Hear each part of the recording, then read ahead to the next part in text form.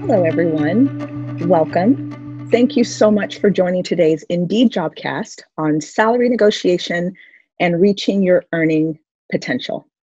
My name is LaFawn Davis, and I am Vice President of Diversity, Inclusion, and Belonging here at Indeed. Before we get started, I'm just going to go over a few housekeeping notes. So the first one is you are in listen-only mode. You can hear us, but we can't hear you.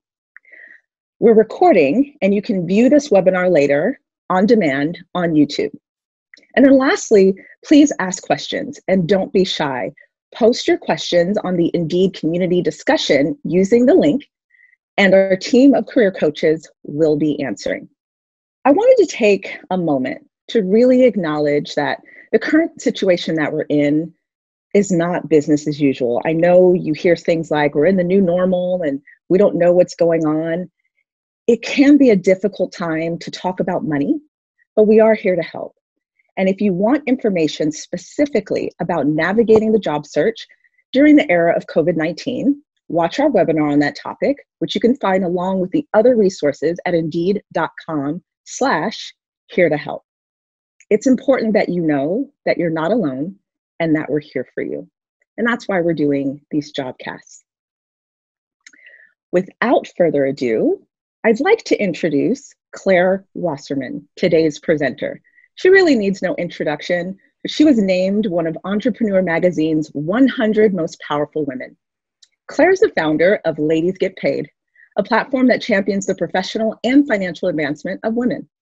Their community of 70,000 women worldwide support one another through sharing advice, resources, job opportunities, and more. Claire's also currently writing a book about women, work, and self-worth to be published by Simon & Schuster in 2021. And with that, take it away, Claire. Thank you so much, LaFawn. Hi, everybody. Sorry that we're not all in person. That would be first best, but this is second best, and I'm so glad that you could all be here tonight with us. So let's get started. There's a ton of things to cover, but we're going to cover it all. And if you have questions, go into the community, start asking them, and we can continue this conversation afterwards. But before I officially begin, I got to warn you, I'm going to say some things that are kind of depressing. But the reason I'm going to tell you these things is because I want to show you why it is so incredibly important to negotiate, okay? All right, so 60% of today's college graduates are women, right? We're the majority of the people graduating, and okay, that's the good news, right? Bad news, 22% of us are making it past middle management. Next one, right? Wage gap. Anybody heard of the wage gap? We tend to talk about it being 78 cents to the dollar. That's what women make. Well, hold on now. When you take that wage gap and you break it down by different factors, where you live, if you're married or not, by race, ethnicity, okay? So Black women are making between 63 and 68 cents on the dollar. This is really bad. Hispanic women are making 55 cents on the dollar. Okay, so it was actually these statistics that got me to do something, right? I said, I've got to do something. Well, what are you going to do? When you hear something this systemic and overwhelming and depressing, as an individual, what is the next step that I could possibly take to combat something like this? And so I had this realization. I mean, it took me about a year to get there, but my realization was, you know what? If I could go and make more money, if I could learn to negotiate my own salary, well, then at least, I'd be closing the wage gap in my own life. And then I had an aha moment, which is if I could teach another woman how to negotiate her salary, and then maybe she could teach another woman how to negotiate her salary. Okay, so then collectively, if we were all closing our own gaps, okay, maybe, just maybe, we were moving the needle. Now, of course, we need companies to pay us properly. We need the government to help with policies that help pay us properly. Not saying it should all be on us at all, but I want you to walk out of this webinar right now and to think to yourself, there is actually something I can do. No matter how small the step is, it's still a step moving forward. So keep that in mind throughout the whole conversation tonight. So just a quick overview of what we'll be covering. The first is shifting your mindset. Salary negotiation comes with a lot of emotional baggage. If I could see you right now, I bet you're probably nodding along with me, right? There's fear, anxiety, It's something new, right? There's the unknown. You're not sure if they're going to say yes to you. Okay, so we've got to shift the mindset from one of feeling afraid to hopefully a mindset where you actually see this as an opportunity. So that's going to be my challenge tonight. Can I get you to be even excited about salary negotiation? All right, calculating your market value. Everything comes down to evidence. You don't just walk in there and say, I want this raise because I deserve it.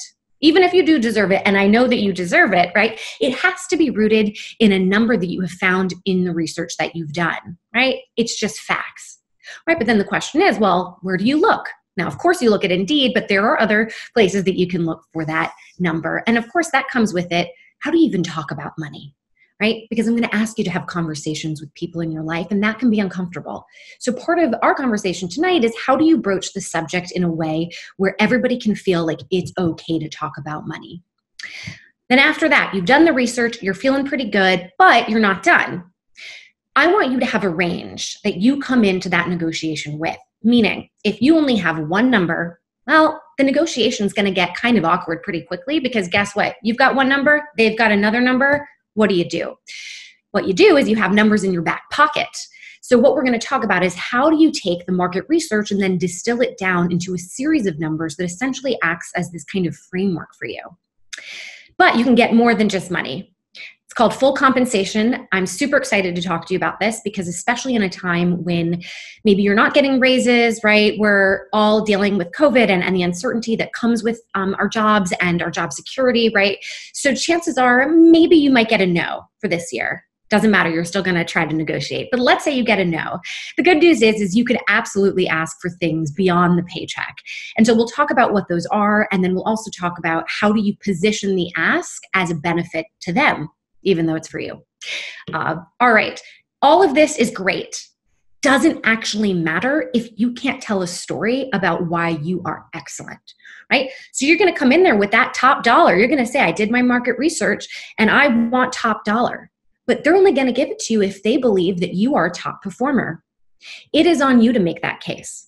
This can actually be really uncomfortable for a lot of us, and particularly for women, if you feel like you're bragging by talking about how great you are. So we've got to get over that mindset, but there's also a way to tell your story. And so I'm going to walk you through a method that I have for that.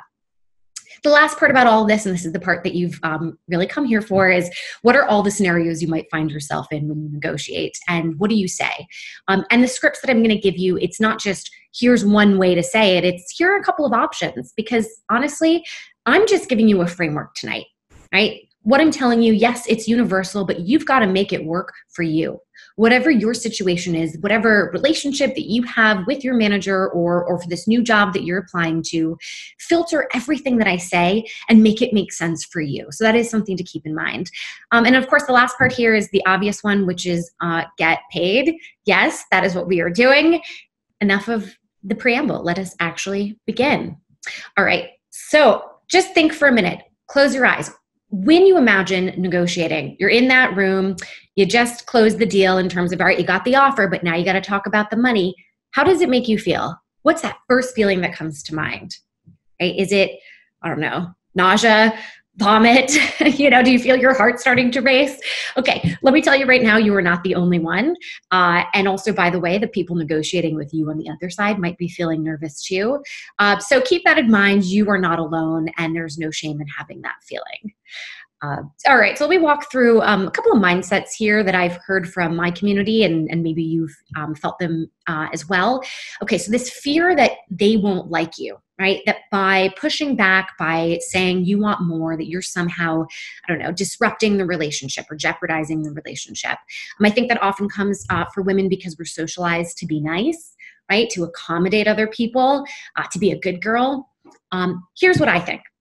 I think it never has anything to do with what you're saying, but really it's how are you saying it? If you have done your research, which you will do, and you're presenting a really clear, compelling case with lots of empathy, you're appreciating the opportunity, you're excited to work there, what you look like is a really professional person, right? So you're making a case, but it's not just give me the money, it's done in a way that makes the other person want to listen to you, want to say yes. So that's how I would approach it. And also, by the way, they're expecting you to negotiate. The first offer they give you, chances are that's not actually their last offer, right? They're presenting an offer knowing that you will and you should be negotiating, right? And so by you pushing back, because it's accepted, because this is a thing that everybody should be doing, why would you be penalized for it? So again, it's not what you're saying, it's how you're saying it. Okay, so how about this mindset of, I just feel so lucky to have the opportunity? Lucky is an interesting word. Keep in mind, you got yourself there, right? If you're in the part of the interview process where you're even talking about money, right? Or you've been given the job, or you've been working there for a while to be talking now about getting a raise, they want you there, right? They feel lucky. Remember that, guys. Both people who are trying to figure something out are equally invested in making this work. So maybe instead of feeling so lucky, you could have gratitude, right? I have gratitude that I'm here. But give yourself some credit. I think I need to underprice myself to be competitive. Is that something you've ever felt? I think for a number of freelancers, sometimes it's sort of this race to the bottom. Whoever sort of charges the least gets the gig. Be very careful with that, because whatever you price yourself at, it's you saying, this is the value that I think I have. I've interviewed people who have quoted themselves so low, I honestly thought, what's wrong with them? They must not be as good, right? It's all perception, right? You pay more money for luxury goods because there's an assumption that there's more value there. So let me give you just a quick analogy. Imagine that you are going to the liquor store. You're invited to a dinner party and you want to bring wine. Dinner parties. All right, I guess we could do a dinner party through Zoom, but man, it feels like another era. So you go to the liquor store, you go to the wine section, and you're on a budget. So you get the cheapest bottle of wine. And you're bringing it to the register. You're looking at that bottle of wine and you're thinking, this probably tastes disgusting. Like, this probably is not very good. So you go back. But again, you're on a budget. So you then look at the wines and go, okay, I'm going to pick the second cheapest bottle of wine. Listen, that second cheapest bottle of wine might taste worse than the first one, but here is basically this kind of cost-benefit analysis that you were doing. You're stereotyping that price is important, but let's be careful if it's too low. Last thing I'm going to say about why you shouldn't be underpricing yourself is that if every single one of us underprices ourselves, we've now just decreased rates for everybody. And we're making it easier for our employers to say, I'm going to find somebody cheaper next, because there always is somebody cheaper. So let's make this collective decision right here, right now, that we are going to price ourselves at what is fair. Okay? What is fair? Not below. What is fair? And the last point here is, I'm afraid I might lose the opportunity, right? And this stops a lot of people from negotiating. I completely understand that. And I'm not going to sugarcoat it for you guys. The strongest negotiators are the people who are able and willing to walk away, right? It's like, what do you have to lose? Well, you have your job to lose. So the best thing I can recommend for you is please make sure your finances are in order, especially during this time. You've got savings, right? You've got financial cushion, anything you can do to make yourself feel strong and stand by the negotiation, right? Interview elsewhere. Have your eyes on what else is going on. Have a side hustle, right? So if you've got some kind of alternative that you're willing to walk away for, well, then you can stand there and be a strong negotiator, right? But if the offer is rescinded, which it really rarely does, I hear these horror stories every now and then, but very unlikely that they're now going to take away the offer. Chances are you guys are just going to figure out a fee that works for everybody. So don't be afraid to do it. But again, always have that financial cushion. Okay, so if you were here with me in person, I would have you write this down and show it to me, but you know what? We're not in person. You're still going to write it down for yourself. Why do you want to make more money, guys? Okay, you want to make more money for a lot of reasons. I get it. But write down what are tangible things that you will spend your money on. And guys, it doesn't have to just be student debt. It can be shoes, right? It could be just things that you want in your life, not just what you need. The reason I'm having you do this is I want you now, when you go in to negotiate, you're negotiating for those things. Oftentimes we get really scared when it's this abstract thing. We're talking about numbers, right? We're not actually talking about numbers. We're talking about items that you will spend this on and things that are important to you. And if these things are important enough to you, then go and be a strong negotiator, right? You're negotiating for that house you want to buy. You're negotiating for your kids' college tuition, right? Making it concrete can help you stand even stronger. All right, let's talk about calculating the market value. And this is where I'm so excited that we've partnered with Indeed tonight because they are the perfect people to do this with. Okay, so the first thing here is as you're starting to look for your salary, you really have to contextualize it. So this isn't, I'm looking for a project manager role. No, I'm looking for a project manager in New York with 5 years of experience at a company that has 100 people, right? So here's a couple of things right here on the presentation that you see. It takes into account what are all the factors that the employer is going to be thinking about as they decide who is going to be compensated the most. Obviously, if you have more skills, right, you've maybe gotten a certification, right? All those things should help you make a stronger case. Now, you're not just looking for one number, you're actually looking for what's called a pay band. Right? So a pay band is a range. And this is how employers are calculating how much to pay people. Okay. So they've decided all of these different pay bands within the organization. And then depending on what you have to bring to the table and also how you're able to negotiate, you're going to fall somewhere in that pay band. So find a couple of numbers, right? There's never one perfect number, though we'll get to the 3 numbers that you'll end up picking. But for now, look at everything and anything. You just have to make sure that it's contextualized. So there is a salary calculator at Indeed. I told you, good partner for this webinar tonight. It's free, it's anonymous, it has so much information. The more evidence you can find to back yourself up, the better, okay? Because you're gonna feel better. First of all, you're gonna feel secure that you're asking for the correct amount because you've done all of this research. So this is a great place to start. But don't end with Indeed, don't end with online. Let's talk to real people. And that is my challenge to you. Can you find 6 different people and ask them how much either they make or how much they think you should be making? I know that's hard. So I would first start with recruiters. Go on LinkedIn.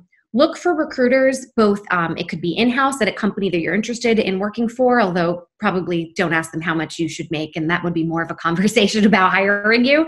So look at recruiters who work for staffing agencies or who maybe work at a company you're not going to apply for, and tell them who you are. Give them some context about yourself and ask them if they'd be willing to give you feedback on how much you should charge. Okay, so what do you have to lose by doing that?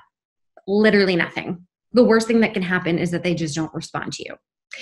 The reason that they might actually respond to you is it's their job to find as much talent as possible to place for jobs.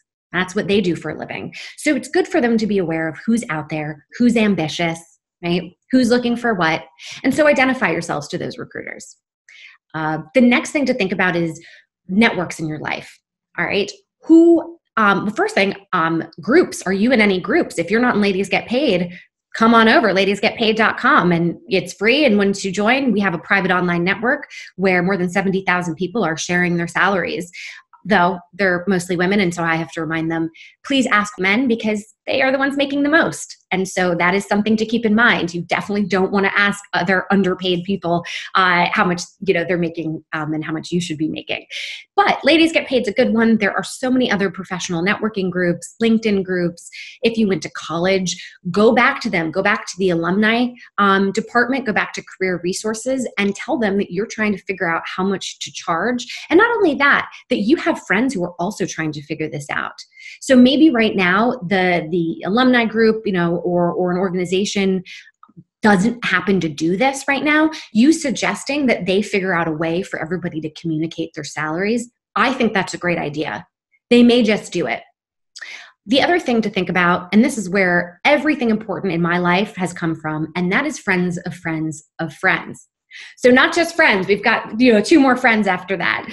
And let me tell you how I've done this in my life and how you're going to do it tomorrow. And I guarantee you it is going to have a big impact on both your personal, professional life and how much you make. So the way that I activated my friends of friends of friends was I first thought about who in my world had a lot of people that they knew. So I call this kind of person a portal, right? They're a portal person. And so essentially who this person is they're just incredibly well networked. They're the person who seems to be, the one in common with a bunch of other friends. And I reached out to these people first. And by the way, I'm one of those as well. And I said to them, I'm looking for work. This was many years ago. I'm curious if you guys know anybody who's hiring. And from there, we then created this whole email chain. It ultimately became so big that we did BCC, because at some point you don't want to bother people. And it was this weekly BCC email where everybody who was looking for work and people who were hiring would put a little blurb in the email. But they wouldn't just say, I'm looking for work. And you're not going to just say, I'm looking to figure out my salary. You're going to give your context, because people don't have time, right? And so the best way to get them to help you the quickest is just a couple of bullet points of the context that we just talked about, right? Who you are, where you've applied, do your own research, come to them already. Here's the ballpark I found of the salaries. Does anybody know somebody, or are any of you somebody who could tell me if I'm off base, right? So start this with your friends, start it with talking about money, and then you can extend it to lots of other things when you guys are looking for stuff.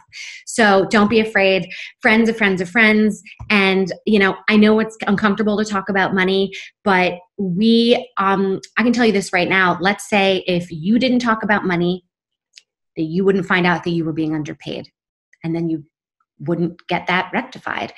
What happens if you talked about money and you then got paid, I don't know, $10,000 extra because you discovered you should be asking for more? But then let's say you were too nervous to even begin to talk about this stuff. That meant that your silence was worth $10,000. Really, think about it right now. What do you have to lose by speaking up? And if you're wondering, well, it's uncomfortable, I don't want to make my friends feel bad because maybe I make more than them. Every single person at some point is trying to figure out how much to charge. Every single person at some point has to negotiate their salary. For you to be the first one to speak up, honestly, guys, you are doing them a favor, right? It's normalizing a conversation that every single person feels uncomfortable. And you can just call that out, right? When you bring it up, you can say, I know this is awkward. You can blame it on me. Say, Ladies Get Paid told me to do this, right? Indeed told me to do this. Say you were reading an article about the wage gap, right? You can root it in something that's bigger than you. And I can tell you right now, as uncomfortable as it might be in the beginning, years later now, it's sort of all we talk about, and it feels wonderful to embrace it. We're all dealing with it, so why not deal with it together? Now we've got to ready our range. So we did all this market research, right? I've challenged you to find 6 people, real people, in addition to looking at Indeed and other sites. By the way, another reason to come in with a lot of evidence is you can tell the employer where you did your research, right? So it's not just, I picked this number. Okay, it's, I picked this number after talking to 2 recruiters, the Career Resource Center at my college. I looked at Indeed, and then now it becomes a conversation, right? I believe you have real proof because you just backed it up. So try to get as many sources as possible, if not just to tell them that you did your research and to show that you know what you're talking about. But in that research, we've got to pick 3 numbers here, guys. So the first number is what I call rockstar money. So this is the top of the range. Remember, we talked about that pay band. It's the top of the pay band. Maybe go a little bit higher, right? If this number doesn't make you uncomfortable, it's not high enough. Again, it still has to be rooted in your context in the market. So I'm not saying you go crazy here, right? But I want you to say a number that's uncomfortable. And I want you to say it so many times in front of the mirror, so many times in front of people you know, it becomes real. Think back to a salary you've gotten, I don't know, maybe 3 years ago, 4 years ago, maybe your first job. How about that? I think back to my first job, and I remember that sum of money seemed so much, so much. Now when I look back, it's such a cute number. I'm so proud of myself that I got it, but it's actually a very small number. I also worked for a nonprofit, right? So think back to that first job and how big that number felt to you then and how you now feel about it. You grow, right? You grow. And so just think ahead in the next couple of years, how will you look back at the salary that you're asking for, right? So it should make you just a little bit uncomfortable.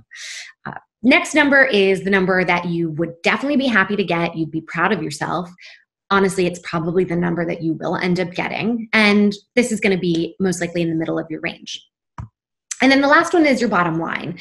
So this is the number that, if it's anything less than this, you have to commit to walking away because you're going to do all of your finances. We're going to talk about that in a minute. And so I know it's compelling if a job that you really want and they give you something super low, you might still want to take it. If you've taken your time now to really look at your finances and determine what is actually your bottom line, you do have to commit to it.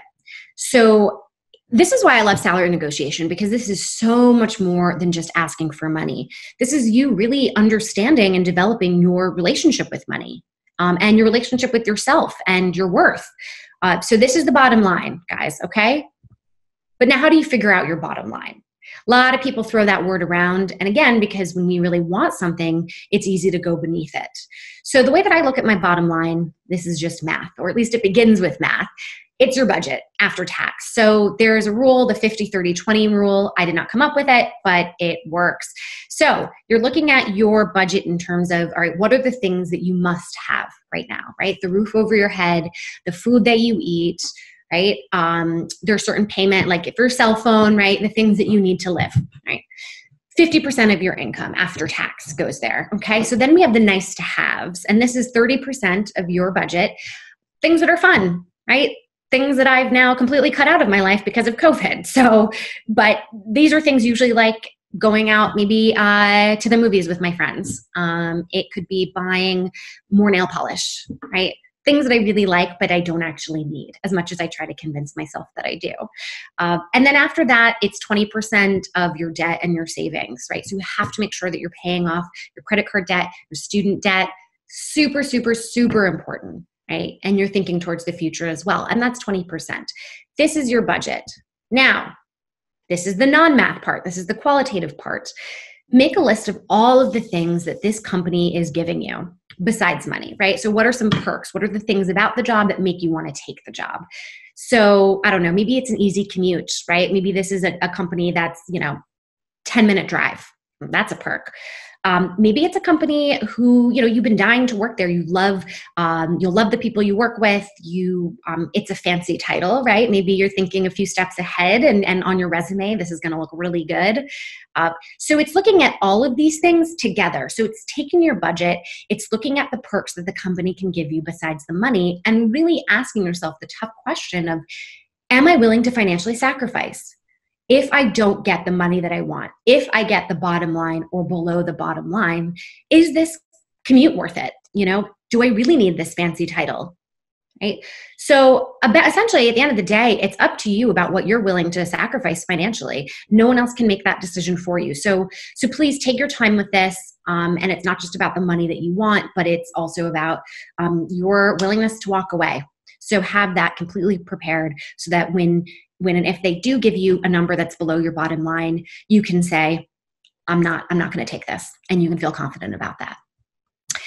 Check out Indeed's salary database. Go to indeed.com/salaries, and it will have so many different things that you can look at, lots of comparisons. Remember, more research is better, although at some point you do need to distill this down, but they're just such a great resource, so shout out to Indeed. But now let's think beyond the paycheck.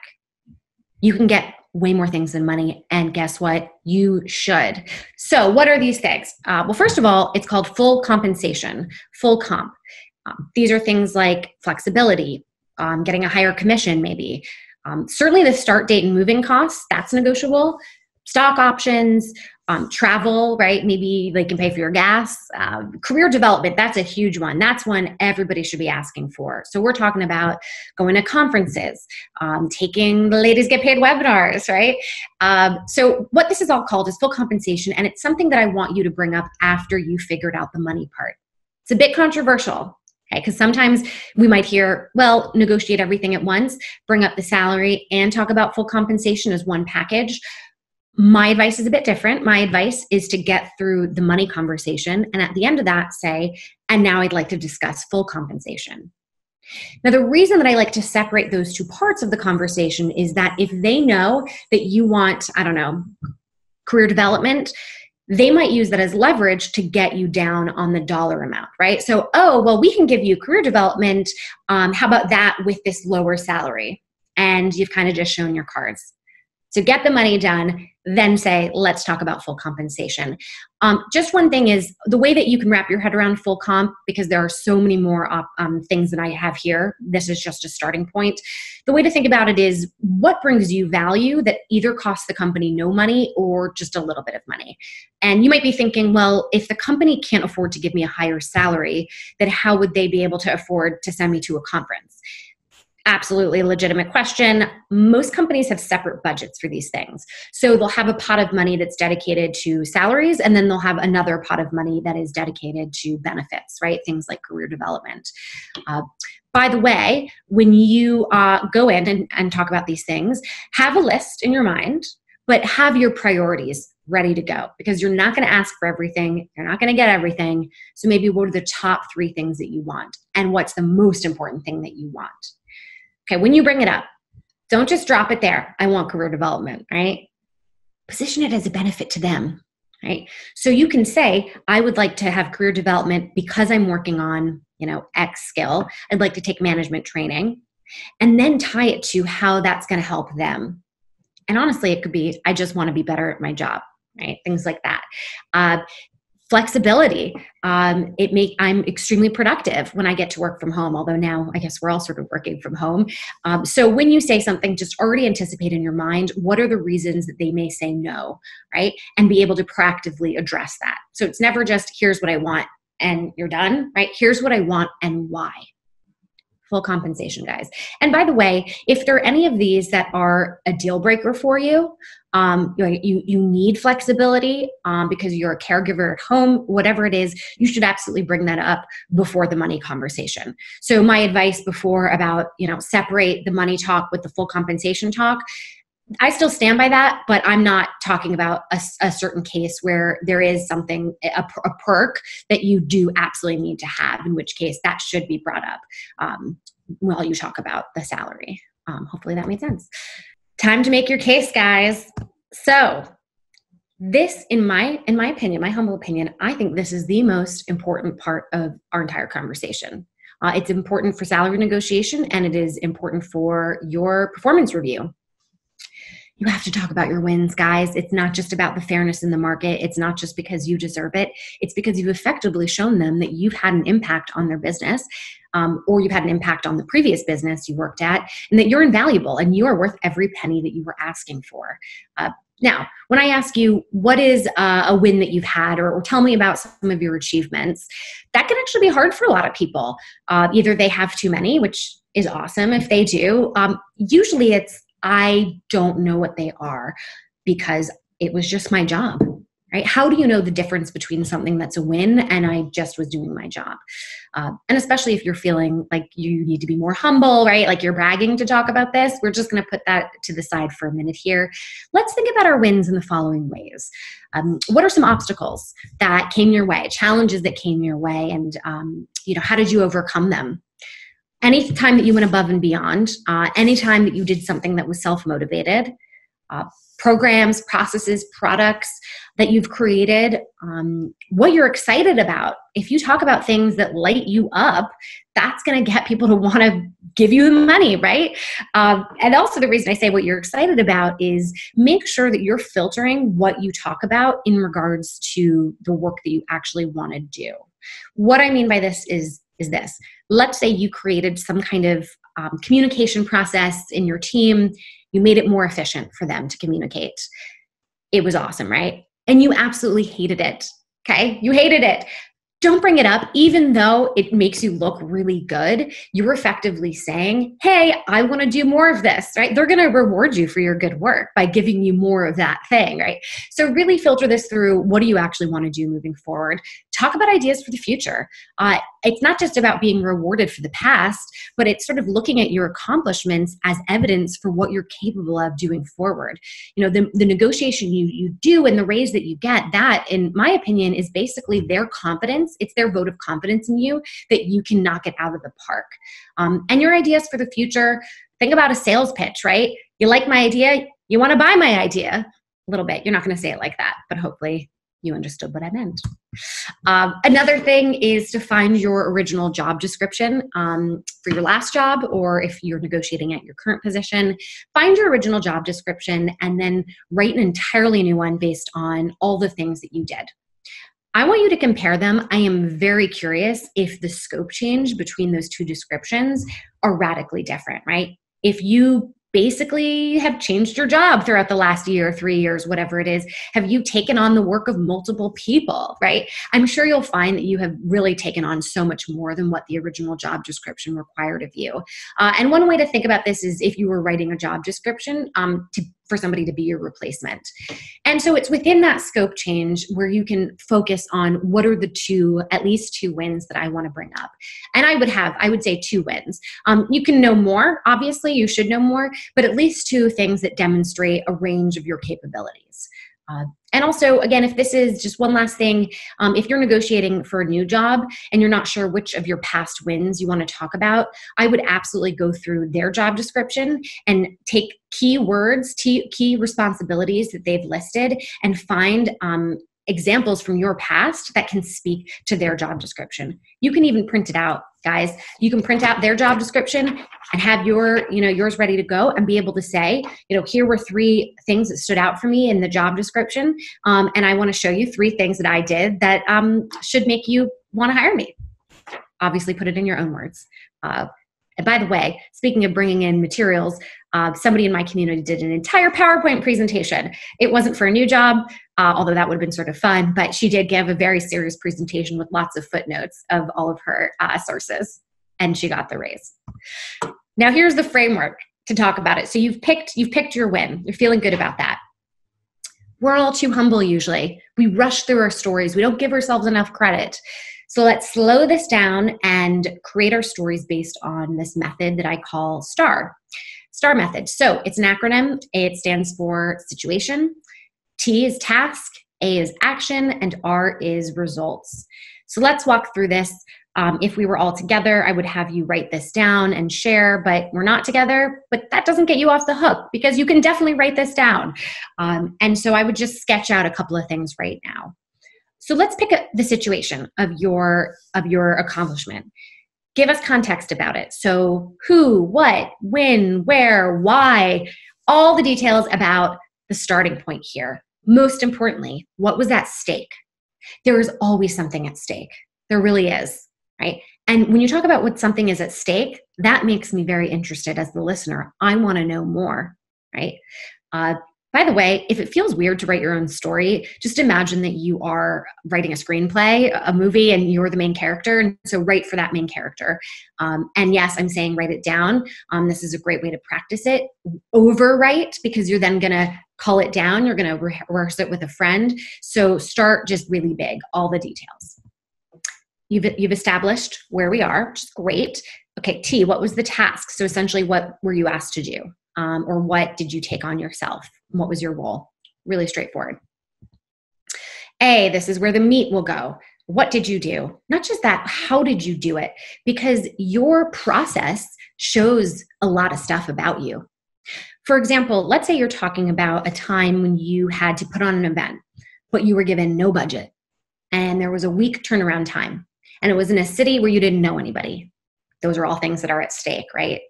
So I'm not just going to say, well, I created an invitation. I got people to show up. No, I'm going to show you how did I do it?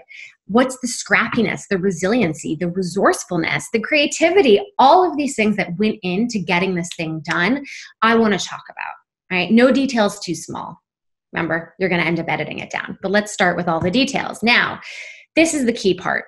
Results. Okay, what happened? You have to figure out what the impact was. And we're going to try to quantify it. So for example, how many people showed up at the event? Obviously, how many products did you sell? You posted on social media. How many people clicked on it? You also want to include qualitative results. So did you get feedback from the event?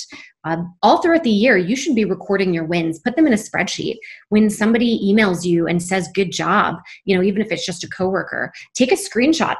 Put it into what I call a brag book, a folder on your desktop. And so when it's time to tell your story, you essentially already have these testimonials, right? So bring those into this.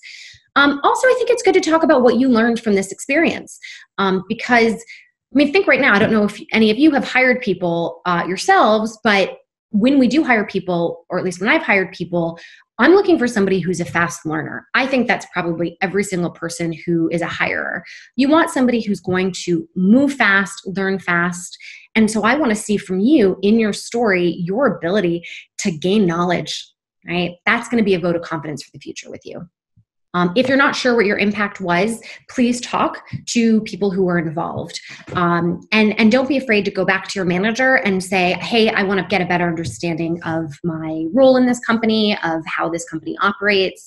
Like, what is really the impact of the work that we do? And by the way, guys, if you're having a really hard time with this, just remember that your impact at least impacts another team. So if it's not quite clear how your impact brings in, I don't know, money to the company, because that's the best result you can find, right? That you've been able to improve the bottom line.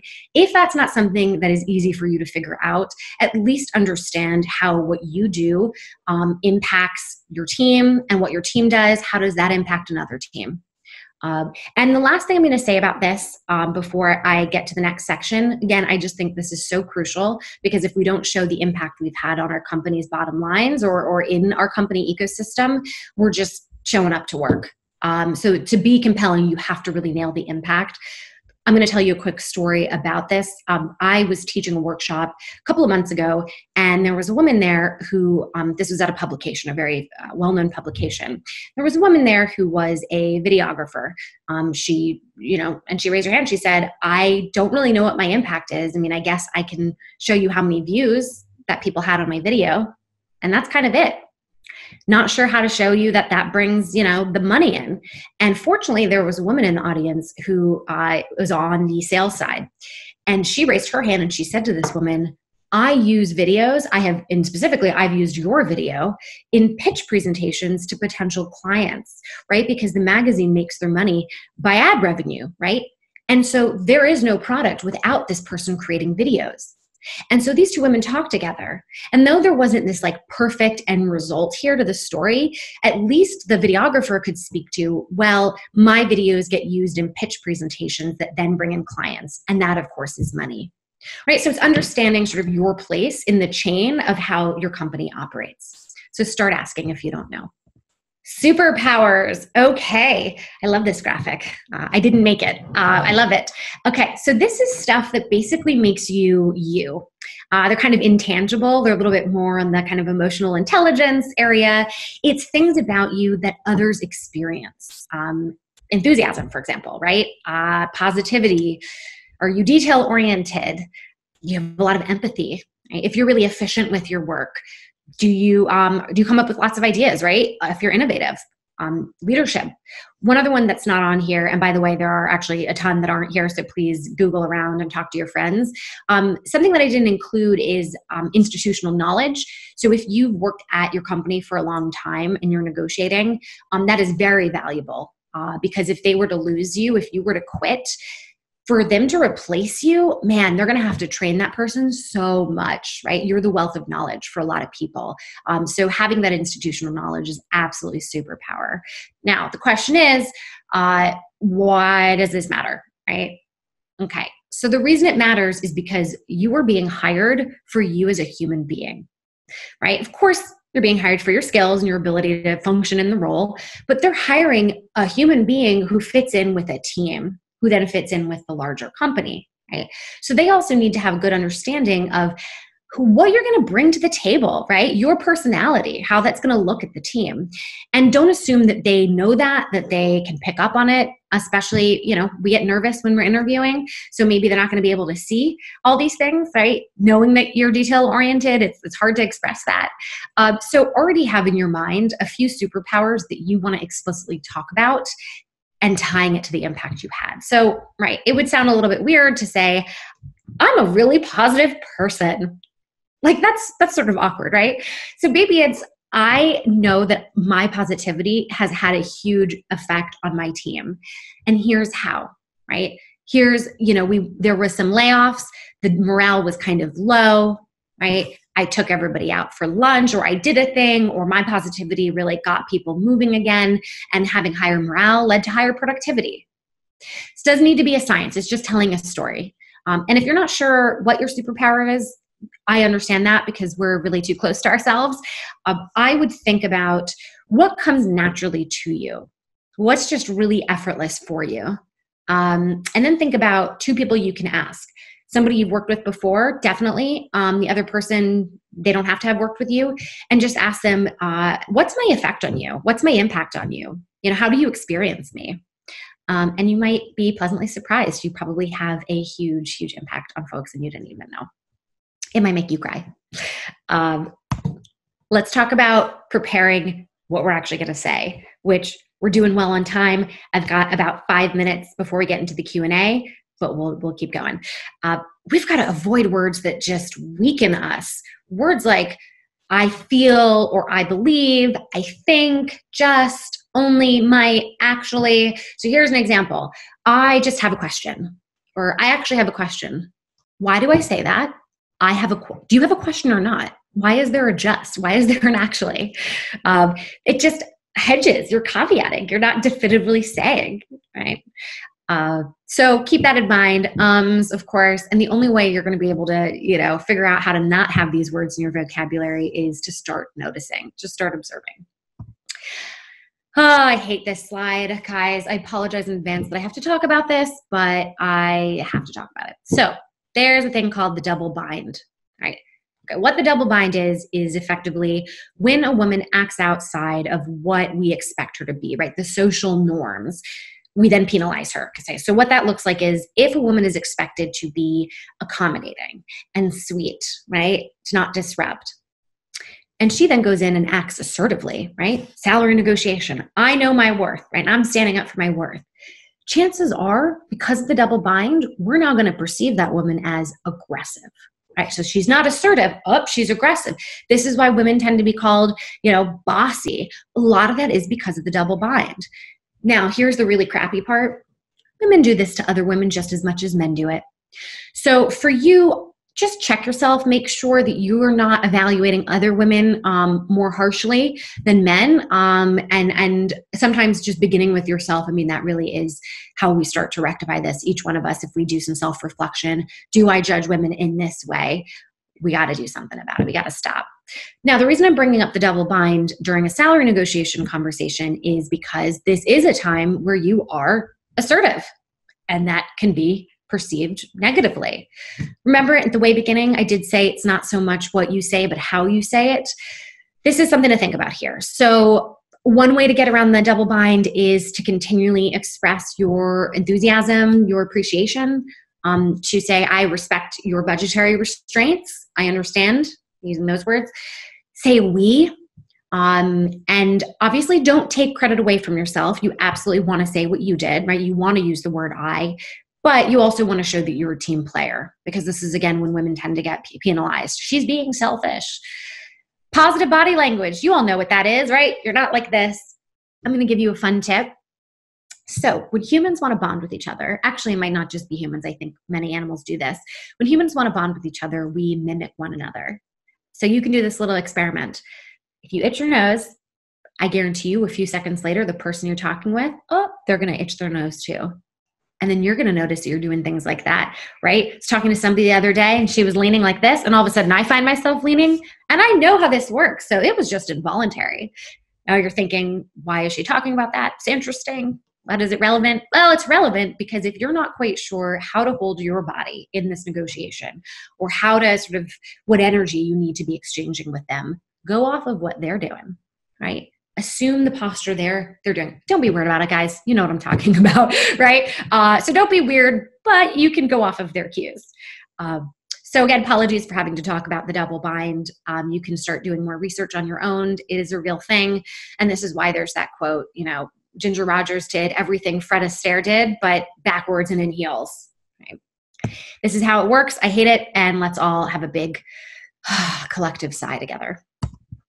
Calm your nerves. All right, you are ready to walk in there. You have done your research. You're feeling good. You have a compelling story to tell, right? But you are so nervous that you just don't negotiate at all. Or you're so nervous, you negotiate yourself down, which I have actually done. Obviously, breathing. Breathing is good. I want you to also think about one word that you would like to appear as. So, serene, confident, right? When you think about that one word and you really focus on it and you visualize in your head, what does that look like? What does serenity look like? I'm going to assume you might actually adopt that when you're in there. When you're thinking about a bunch of stuff, you're not going to focus. So one thing, serenity, okay?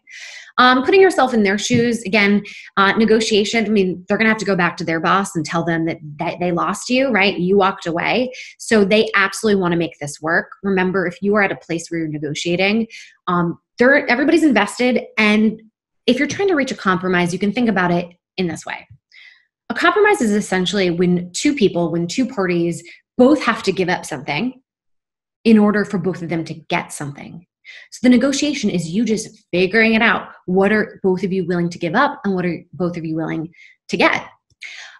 Pretending you're in a movie. I talked about that before in terms of writing your own story. But seriously, in the days leading up to it, or maybe just the day of, from the minute you wake up to the minute you walk into that room, watch yourself. You're going to cheer for yourself because we all cheer for the main character usually.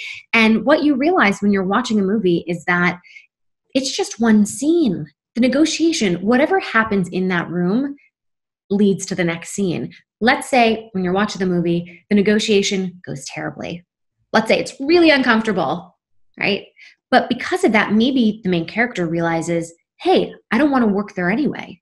Or maybe they're down, right? But then a couple of days later, they meet somebody who changes their life. Point being, this is just another experience in your life. It's not a test. It's not the end of the road, right? And so watching yourself like a movie, I think what it does is it gives you perspective. Accepting your fear. You definitely need to practice negotiating. And we're going to get to the scripts in just a bit. So while you're practicing, yes, you're practicing your lines, right? You're trying to memorize, but I also want you to really tap into your body and see sort of when and where you begin to have agitation, right? So at what point does your, heart start to race a little bit faster, right? At what point do your palms get sweaty, right? At what point do you stumble over your words? Okay. I want you to just accept that it may happen. It'll probably happen. What I don't want you to do is to think to yourself, well, I practiced this so many times, it's not going to happen. That's just putting up more pressure on you guys. It really is. Because now you tried so hard, you're going to, you can't mess up. And if you do, you're going to be mad at yourself. No, you practiced, you understood that this is what might happen. And when you go in there, if it does happen, it's not going to startle you. Right? You've seen this one before. And I think it's the surprise element that then freaks us out when you have made sense of this before, when it is a familiar feeling, even though you don't like it. When it's familiar, it can go, all right, well, that's when that happens. Whew, I think it's going to start to just go away on its own. Protecting your energy, because negotiating is really, it can be vulnerable. You're putting yourself out there. You're asking for what you believe your value is. Make sure that whatever the answer is, if that answer is no, that it does not affect your sense of self, your self-esteem, your identity, right? This is also just business. So if you can try to separate and protect yourself from the actual negotiation, please do that. And one way to do it for me has been this visualization. I do this almost every day now, is just imagining that I have some kind of paint over me, this like golden paint, and I've covered my whole body. And it's a shield, right? But the reason for me it's like a gold paint and not this kind of like soldier Teflon shield is because I want to be able to connect with you. I want to have feelings, right? I want to have that empathy. But there needs to be some demarcation between myself, how I present, and then how I am received. The last thing here is doing it for somebody else. Sometimes it's easier to advocate on behalf of somebody else than it is even on ourselves. So, your child, your mother, your cat over there, they're cheering you on. And remember that. Let's talk about those scripts, guys. And I know I'm running just a little bit late here to get to Q&A, but I'll keep going. And then LaFawn, you can let me know. I'm happy to hang around after. How much do you make? That's the question that we tend to get when we're negotiating at our new job. How much do you make? Guess what, guys? In a lot of cities and states, that's actually an illegal question. It's called the salary history ban. Definitely encourage you to look it up. I don't think it's national yet, so it depends on where you live. I know where I am in New York City, they are not allowed to ask. So employers are forbidden from asking potential candidates, potential employees, how much they currently make. Now, the reason that this became a law is because if marginalized groups, right, if women or people of color, if we are already making less money when we graduate school, If every job is based on what we were making before, then over time that compounds. And that's why we're seeing such huge wage gap, like the fact that women tend to lose between $500,000 and $1 million over the course of a lifetime due to things like this, right? Now, if they still ask you, you have a couple of options. I like the telling the truth, actually. I tell them what I make and then I pivot to what I want to make, because what you made before probably is not very relevant to what you're asking for now. Think about who you were when you were originally hired, right, at that job and the offer that you received. Think about the growth that you've had, the experiences that you've had, the skills that you've gained, right? Maybe this new job, it's a totally different company, and therefore the market research is a completely different answer, right? So pivot quickly to that. You can also be a bit abstract about it, right? Oh, I make in the low 5 figures. You could say that your boss prefers you keep it confidential. You could talk about the salary history ban. Women, goes back to the double bind. If women evade the question, we are looked at a little bit with, it's a bit sketchy that they did that, whereas men don't get any, there's no opinion about that. So I actually think it would be in our, as women's best interest to just tell the truth. And by the way, did you think about this here? If you always base your salary on what you were paid before, that's going to now hurt you in the long run, which is me saying, do not base your salary on what you were paid before. Again, it has nothing to do with all the skills you've experienced, that you've accumulated until now. You're basing it on the market research. Okay, so how much do you want to make? This is the question. I would tell them the research that you did. Say, typical rate for a person with my experience tends to make between X and Y.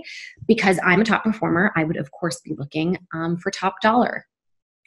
Now, you can always say, I don't want to tell you, and say, it's because I don't want to lose the opportunity, so I'm afraid to go too high. Then put it back on them and say, if you can share your budget or share more information about the role, let's figure out something that works for both of us. So you notice right here, I said us, right? Together, we can work together, okay? Another option, I would prefer to learn more about the position and how I could contribute to your team before discussing salary. Then they say, that's too high for us. We were thinking something closer to X. You can say, that's a great starting point. And then you go into your feeling good number. So let me just back up for a minute. My recommendation when you are negotiating is for you to start, right? You're anchoring high. If you go off of what they say, chances are what they say is quite low. Ooh, it's going to knock you off your game. You're going to feel bad. Now you have to try to get them from low to high. So instead, if you were the first one to say your number and you're saying it in a way that is evidence-based, you're already telling the story about how you're a top performer, how you came to that number, then it's on them. Let's assume they say bottom line, right? Real low. What are you going to counter with? Feeling good number. But then you have to be quiet. You have to be quiet. It's hard. I know. Does anyone have issues with being quiet? I do, right? It's uncomfortable.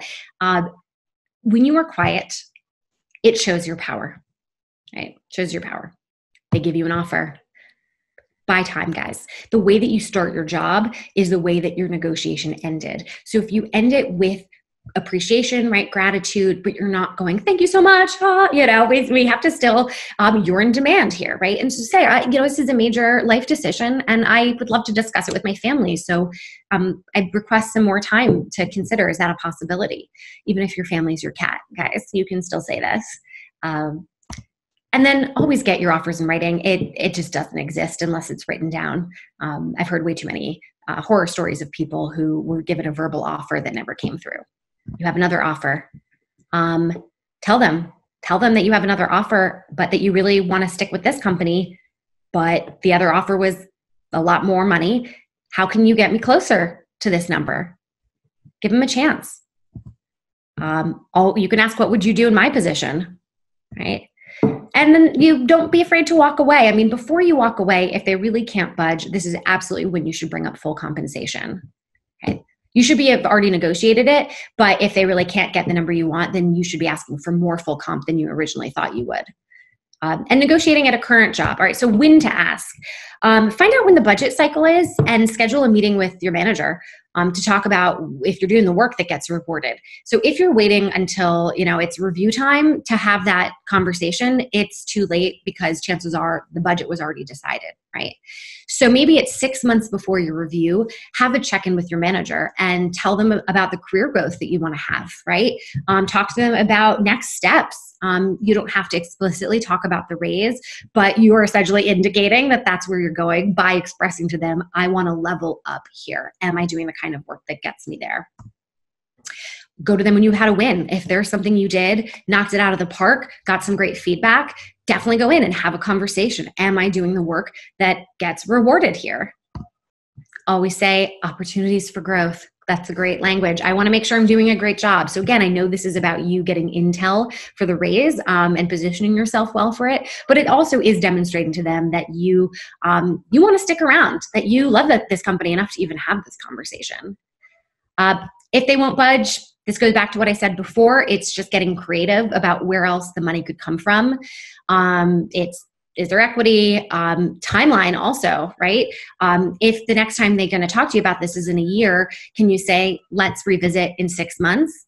And if they say yes, then put it on the calendar, first of all, because again, it doesn't exist when you don't have it in writing. So send them immediately a calendar invite and then send them another calendar invite for 3 months before so you can make sure that you are doing the work that they need to see. So getting as much information from them is fantastic because you can then use that as part of your pitch. Of course, ask for full compensation, always. So I am exactly at time. So that's, I guess, good for me that I did this in an hour, but I know that we have a couple of questions that LaFawn sourced from the Indeed community. So I don't know if she wants to jump in right now. Happy to stick around for the next couple of minutes. But yeah, LaFawn, do you want to kind of take it away from here? Absolutely. Thank you so much, Claire, for sharing such great advice for everyone. We are well over time, but I do want to get to maybe 1 to 2 questions that were asked on the Indeed community already, if that's okay with you. Sure. So we'll start with the first one, which is, what advice can you share about salary negotiation during these times? Should we be grateful for whatever amount is offered and not negotiate at all due to COVID-19? Yeah. This is really tough. I was talking to LaFawn earlier about this, in that when we advocate for people to do market research, the market's in flux, right?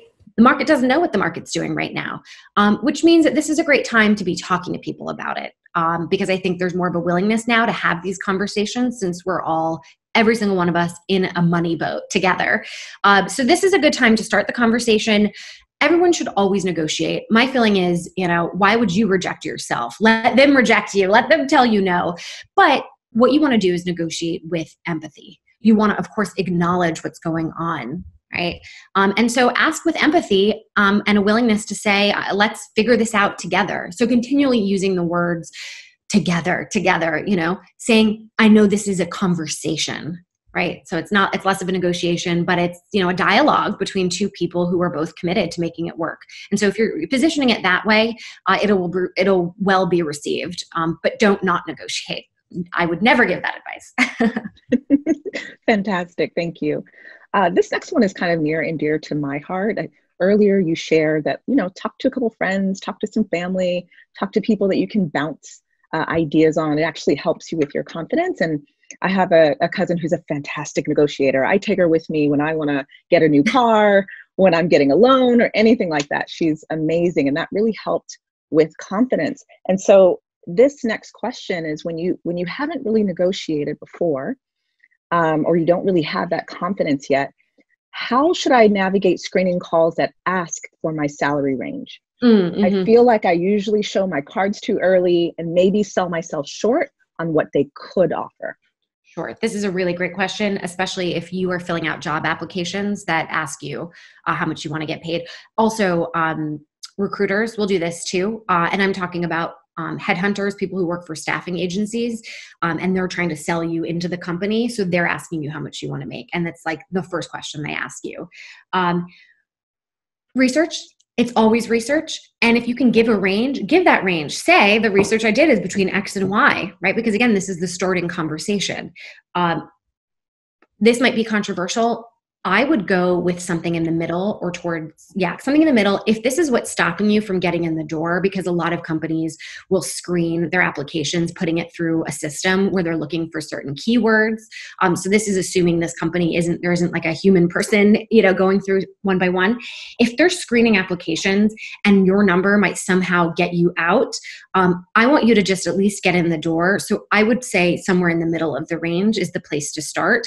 And then when you get that interview and you're having the conversation, you can talk more broadly about the research that you did, and also express that you've learned more about the role now. And so you think it's, commensurate with a higher salary. You'll also be able to talk about all of your wins, right? So just go at least, I would say, for the middle number, because you'll have wiggle room either way when you finally do get that interview. Wonderful. Okay, we will go one more. This was also kind of a top question on the Indeed community. And this one is, how do you manage your salary expectations when you're shifting your career? I could imagine that that's really happening a lot during the era of COVID-19, where people are going into different industries, different types of jobs. So this person is asking, can I make a career change without having to take a huge pay cut? Career pivots. Probably not. I mean, of course, it depends on if you're going from like arts nonprofit to coding at a major tech company. Well, you're probably going to get paid more, so that's the good pivot. You're probably going to have to take a pay cut, right? Because again, in contextualizing the number that you ask for, remember we said it has to be years of experience. It has to be a skill set, right? All those things contribute to the number that they ultimately give you. So be ready to take a pay cut, but this is when you have to really make an even more compelling case about how what you did before, the skills, the life experiences, your superpowers, how is that transferable to this new job? I think as an outsider, you bring a really unique perspective, right? You may be able to see things that the people who'd been there before haven't been able to see. You're going to be walking in with a different kind of network, right? You're going to have people in your Rolodex that maybe could become clients or things like that, right? So your value isn't just the skills that are required on the job description, right? But again, you have to show them that your value comes in unexpected ways. And so that's what you're going to use to make that compelling case on why you're asking for more. So point being, it's still all the same advice. You're still negotiating in the market research, in the framework that I told you, right? In the order in which I told you, but just know that you'll probably have to put a lot more emphasis on the things that you've done and really tie, how it's transferred. My recommendation is when you are trying to figure out the most compelling story you can tell, please go find friends or people in your life that do sales or who do marketing or PR, right? It is their job to sort of spin, right? And so get feedback from them about how you can kind of best weave a tale that shows you in a really attractive light for whatever job that you're applying to. Fantastic, Claire. It's kind of connected to another question that we have, because that is, career pivot, you have experience, but you're just going into maybe another space or another type of role. But there was a question about, how do you justify salary negotiation when you don't have the experience? Should you negotiate entry level pay? Yes. You should always negotiate. I encourage you to take classes if you can. Just even if it's, online course, night class, just like some kind of certification that speaks to exactly what you will be doing at that job, or even the next level. So that, yes, they're getting you entry, but you've already, are familiar with who it is that you're going to be working for and what they do, right? So see if you can get some kind of certification and speak to that. And also, again, remember that the first number that the employer is giving out, they know that that is only the first number. There's an expectation that you will counter it. So even if you're entry level, even if you don't have much experience, you can say, I was looking for something, or, X is a great starting point. I was looking at something more like the middle of the pay band. And then reiterate something that you did that shows your character, because that might be sort of the best case that you can make, especially if you're a recent college grad, you don't have the traditional job experience. Hopefully you have that certification, but it can, you can definitely tell a story about how creative you are, or how you hustled. You worked 3 jobs, right? You are a hard worker. That is something the company will want you to do. So get creative, find anything and everything you can talk about, and do it with enthusiasm. Again, the worst thing that can happen is they say no. So just make sure you're not saying no to yourself first. There it is. Fantastic. Thank you so much, Claire, for sharing all of this great advice on negotiation. That's it for today. For the latest information from Indeed, please follow us on social media as we'll continue to share relevant updates there. Thank you for tuning in and have a fantastic day.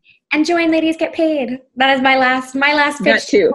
Yeah, so check us out, ladiesgetpaid.com. You'll get our newsletter. We do a bunch of webinars, workshops. We've got that private online network for you to talk to other women about their salaries. We also have ladiesgetpaid.com/the Institute. We just launched it. It's called the Institute for Higher Earning.